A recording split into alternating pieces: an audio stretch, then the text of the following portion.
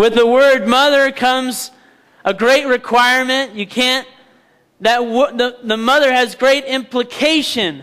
It means that you're a parent. It means that you have a child. And not only are you in charge of taking care of this person's well-being, their health, all their needs. You're not just in charge of their education and where they're going in life, but you're also in charge of what goes into their mind. And this is probably the most important part. You have the physical needs that need to be met, but also you have the mind, which needs to be influenced for right, for good things. We all know the difference when we see a good kid and a bad kid. We know the difference. And it is our responsibility as parents to influence our children for right things. And we are responsible for those things. So important. So you can either be a good mom or a bad mom. You got a choice. And I'm going to go, oh yes, Ephesians 6:4, it says, bring up your children in the nurture, the admonition. Admonition means the fear, meaning that you feel the responsibility. You know that God's going to hold you accountable for how you influence, how you raise, what you input into your children. And you see, that is so important. When you actually think, is this what God would want me to do, want me to say? Is this how God would want me to behave, want my children to behave? See, that changes how you think. In the nurture and the admonition of the Lord, it says in the Old Testament, train up your child in the way that he should go. So that means there's a way that people should go. There is a difference between wrong and right. No, Johnny, you can't do that. Amen? Amen. That's what the Proverbs say. Train up your child in the way he should go. There's a way we got to follow. There is a right and a wrong. And when he is old, he will not depart from it. We're going to go in the Old Testament and learn of a story.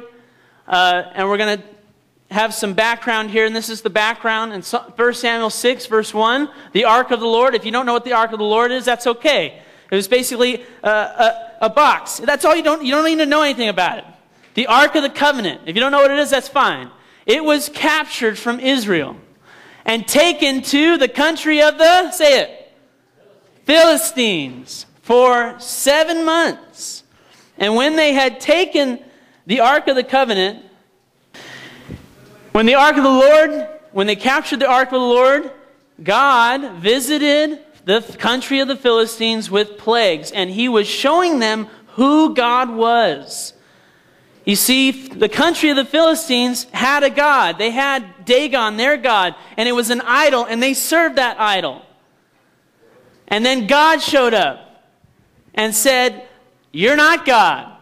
He didn't say it, but he was showing them through the great miracles that he was doing. And they came to the priest and said, "Priest, what do we need to do to get rid of this bad stuff going on?" And they said that you need to do all this stuff so that you can give what? Glory unto the God of Israel. So this country, the Philistines, this nation, at one point they had to understand that God was God and he deserved glory and honor. So, this is important. We have all heard this story of, who are these guys? David and Goliath, that's right. 40 years later, 1 Samuel 17:33. This is later, and here is Goliath, this great warrior. He's grown up. And Saul, the king of Israel at that time, said to David, David's the good guy, okay? He's the one slinging the stone. Saul's the king, and David's this little runt. And he said to David, "You're a youth." And who's he? Goliath is a man of war, has been a man of war from his youth. And you see, Goliath, he was born of a giant, and he was raised to be a killer. He had influence from someone. Amen? He had parents. His mom and dad knew what they were doing. They knew he was going to be a giant, and they trained him to be a warrior. They disciplined him, put him in all the training that he could go to become a warrior, a sword fighter, a javelin thrower, everything. He was awesome. And when he showed up on the scene, he was a giant. He was huge, and he could fight. He had great discipline. And it goes on to say in verse 43, the Philistine, that is Goliath, he cursed David by who? His gods. And when you see the little g, that means it's the little g. It's not God. It's not the God of Abraham, Isaac, and Jacob. It's the idol, Dagon, his gods. And you see, his parents did not influence him to serve God, even though they were alive when God visited the country of the Philistines with all of those things. You see, they had an opportunity to respond to what God did in their nation, and they refused. They saw what God was doing, and they said, no, I'm too prideful. I believe in my own God. My idol Dagon is the one to go, and Dagon is... He's in the temple, and his arms are cut off, and he's flat on his face before the Ark of the Covenant, because that's what God did. He did it all by himself, didn't need any help. That's how powerful God is. If you got to read that story, remember, it's just an idol. Relax. And he was disciplined to fight. So you have these mothers. You have this mother. You have this father who did not influence their child for right. In fact, they raised them to do the wrong thing. And they had an opportunity to serve Christ, to follow Christ, and to follow God. Herodias, Mark chapter 6, verse 17. She's another, these are all the bad mothers. I got to get the bad mothers out of the way. She was cheating on her husband. And basically, what she really was doing, she was marrying two men. She was married to one person, and then she decided to marry her brother as well. So she was just, I can do whatever I want. I can marry two people, it's no problem. And John the Baptist comes on the scene. Anybody heard of John the Baptist? And he said that what you're doing is wrong. And he told that to Herod, and he told that to Herodias. They were both living in sin. It's wrong. You can't do that. You can't have sex with this person and that person. It's against God's word. And John was telling them that, just like God tells us that through the scriptures. You have to do things a certain way. And therefore, Herodias had a quarrel against him. No, I can do whatever I want. My body's my property, my blah, blah, blah, blah, blah. I'm in charge. She started yelling at him, and it says that she would have killed him, but she could not. So now we have her daughter comes on the scene. And we got to look at this carefully in Mark chapter 6, verse 22. Her daughter came and danced and pleased Herod. Okay, I want you to think about this right now. She is married to Herod. Okay, Herodias is married to Herod. And Herodias brings her daughter to dance before her husband. I mean, is somebody screw loose here? That's wrong. You don't do that. Is somebody, you guys crazy or something? You don't just, she can dance before, she can strip naked before, and I don't care. She came and danced and pleased Herod, and the king was so pleased that he granted a request and promised her up to half his kingdom. My goodness. And this shows you how numb Herodias' daughter was. She went to her mom and said, "Mom, what should I ask for?" And Herodias said, "Ask for John the Baptist's head on a platter." And she's like, "Okay, sure. I have no problem killing somebody. I have no problem murdering somebody." You see, right and wrong was not influenced and put into her child. And Herodias had an opportunity to respond. John the Baptist gave her an opportunity. He said, "What you're doing is wrong." That is an opportunity. Whether we like it or not, we don't like Jesus telling us what to do. We don't like the Bible telling us what to do. But it is an opportunity for you to respond and say, Jesus, what would you have me do?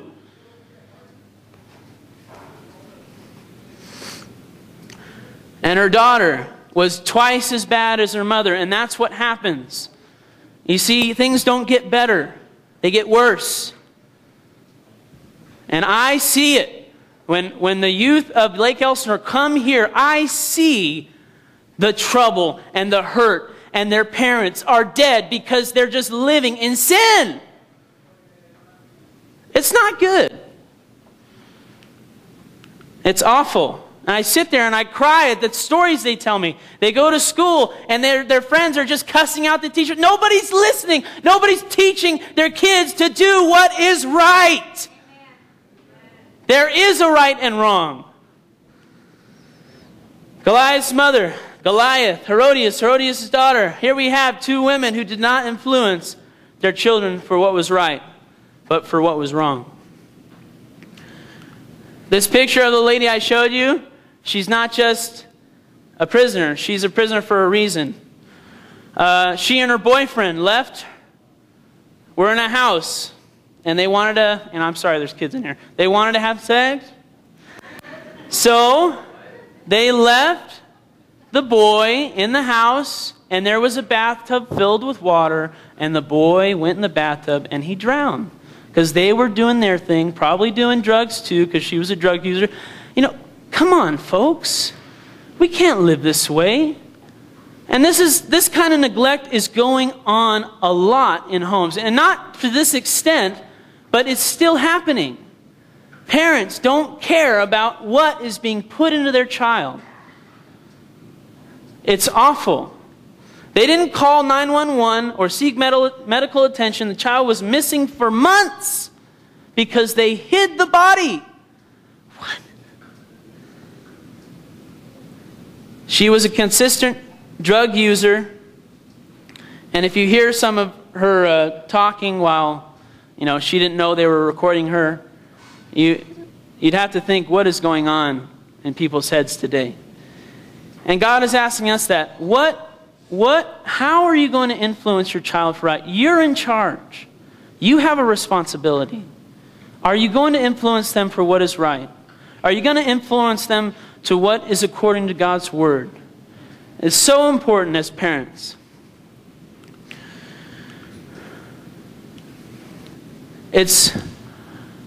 And when we stand before Christ, we need to know that, and this is John the Baptist talking. This is just, you got to know that what you're doing is wrong. It says in Luke 17 verse 2, it would be better for him if a millstone were hung around his neck and he were thrown into the sea. A lot of you have probably already heard this.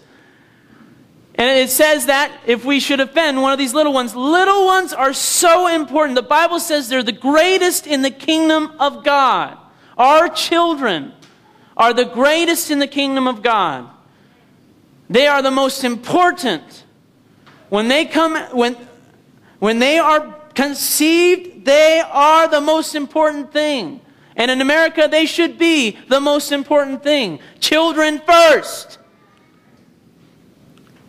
Good mother. Here we go. Now, okay, we can all calm down now. All right? Got the good mother. This is the good mother. Luke 1:31. The angel comes to Mary. This is Mary. And she says, you will bring forth a son and call his name Jesus. Luke 1:38. What did she reply? She said, be it unto me, or whatever you say, God, I will respond. Be it unto me according to your word. And the angel departed from her. So here, God is giving her an opportunity, and she is responding rightly. She's saying, God, I'll do what you want me to do. Herodias was given an opportunity, and she did not make the right decision. As parents, we've got to take his word seriously. Jesus Christ, he had a family. He had a father, Joseph. Now we know who his real father was. It was God. Mary. He had brothers, James, Joseph's Simon and Judas. And the Bible says he also had sisters. So he's growing up in a normal family life. And I just want you to understand that part. And John 7 verse 5, we want to also understand that it says even his brothers, James, Joseph, Simon, Judas, did not believe in him. They did not believe he was the Son of God. They didn't believe. And we also want to be reminded, Mary was there when Jesus was a newborn. She was there when the angel came to her and said, you're going to have a baby. She was there in the end when she gave birth to this child, and the shepherds came, and the angel was there, and the wise man came. She was there. Probably the biggest, greatest witness of all time of Jesus Christ is that woman, because she was there for everything. As a boy, when he was in the temple, she was there, trying to find him because he left. When Jesus began his ministry, she was there. And she was also there when he died on the cross. In John chapter 19, verse 25, it says, now there stood by the cross of Jesus his mother. There she is. His mother. And I want to make a point here, but I want to make sure we understand where this lady's at.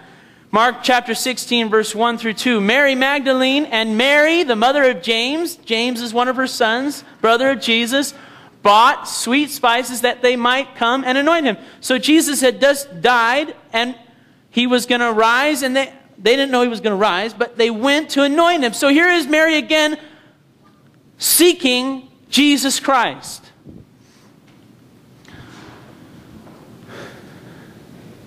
And they spoke to the angel at the tomb. They met Jesus. They spoke to the angel, and they met with Jesus and started talking to them. And when they met Jesus, they went back to the apostles and the disciples and brought word to them that Jesus was alive. These mothers, these wonderful mothers, these women brought word to the apostles, the wonderful big apostles, the men. And when Jesus left, it says the Bible that he ascended. When they went to Jerusalem, it says they went up to the upper room where the disciples were. They continued with one accord in prayer and supplication. And Mary, the mother of Jesus, was there again. With his, who? Who's this now? Who's that? The brothers.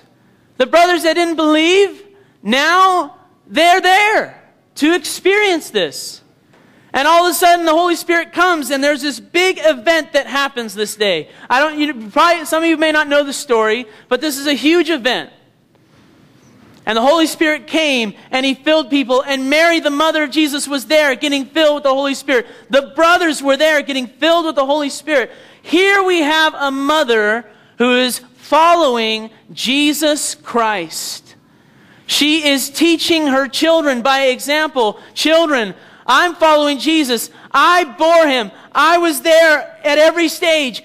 You can bet this guy is for real. So she was there at the cross, at the tomb, in Jerusalem, and she was also part of the early church. And it affected her children. You see, here, Mary is given an opportunity to influence her children, and she is doing it right. She is following Jesus Christ. Before, they didn't believe, but in Galatians 1:19, it says, Paul saw none of the other apostles, only James, the Lord's brother. See, James is now part of the early church.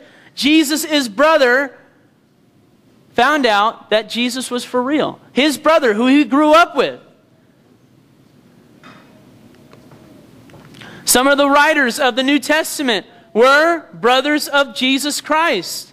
And they started out with a very humble statement. They said, I am a servant of Jesus Christ. Can you imagine growing up with a brother, a son, and all of a sudden they turn out to be God? That's very humbling. You really have to stop and say, I believe in this man, Jesus Christ. He's more than just my brother. He's more than just my son. You see, mother Mary, she had to humble herself. She didn't think she was this glorious person. She wasn't divine. God just used her. And she followed Christ. So here we have Mary. The angel comes to her and says, "Do not be afraid. You have found favor with God." And her response was, "Be it unto me according to your word." Mary's response, the mother of Jesus Christ, was the right response. She followed Jesus Christ. And it had an effect on her children. And that's what we need in our nation today. That's what mothers and fathers need to do today. We've got to follow Jesus Christ, just like Mary, just like James, just like the brothers. We have got to follow. We've got to respond